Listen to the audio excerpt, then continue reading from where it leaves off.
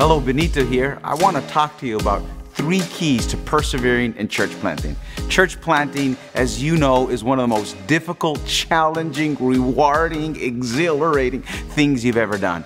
And if you've church planted, you know, for every Stephen Furtick, there's the rest of us, right? I mean, everybody starts off thinking that, hey, I'm going to go out and I'm going to speak at Catalyst, but after a year, you wonder, will I even be able to afford going to Catalyst? You know, you're so poor, you can't even afford the R in it, and you wonder, Lord, what happened to the ideal call of God and all these things you placed in my heart to the current reality of the disappointment that you're living in? And one of the things that I learned through this in the midst of the challenges and the struggles are 3 things that I hope will help you in a persevering. First thing I've learned is that you need to commit yourself to prayer.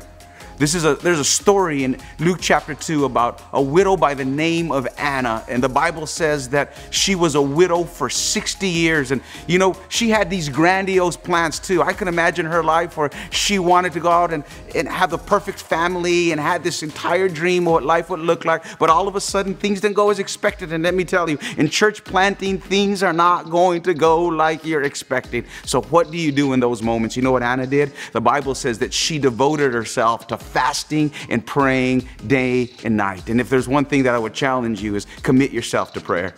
Over the years, I have overestimated Benito Fresquez and I've underestimated God. Tim Keller says this, that a lack of prayer is linked to 2 things, pride and unbelief.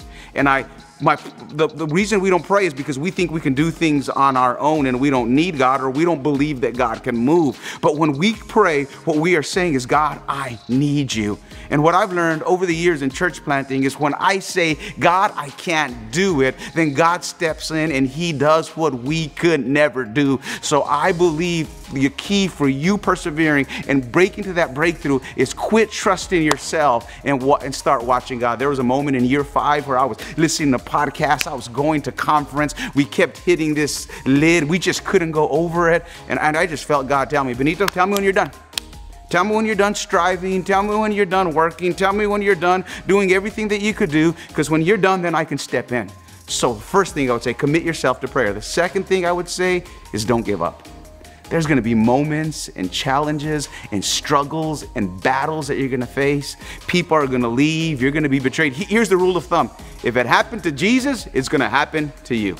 You are going to go through incredible times of financial challenges, relational challenges, organizational challenges, leadership challenges. In those moments, you are going to be faced with a decision. Will I quit? Going back to the story of Anna. As I think of Anna, after 60 years, can you imagine fasting and praying for 60 years? But one day she got up and she didn't quit. And little did she know that one day that she got up, everything was different. Because there was a little couple that went in there by the name of Mary and Joseph. And they were brought to present a little baby named Jesus to the temple. And the Bible says that Simeon, who was the priest at that time, was dedicating Jesus to the Lord. And the Bible says this, at that very moment, Anna walked in and saw Jesus. What if she would have given up that day? What if she would have stayed in bed? What if she would have just gone through the motions? But the Bible says she committed herself to praying and fasting, and she saw Jesus. Here's the third thing I want to let you know. Man, commit yourself to prayer and fasting. Don't give up. And remember this principle. God acts slowly before he moves suddenly. A breakthrough is on your way. Let me tell you what happened when we began to fast and pray and seek God. There was a piece of property that we were praying for 8 years. We had a challenge for just getting space with the city that we're in. Everybody's moving to it. It's astronomically high just to rent. We couldn't get into the schools because a satanic group tried to get into it. It was just a challenge. It was a battle for 8 years.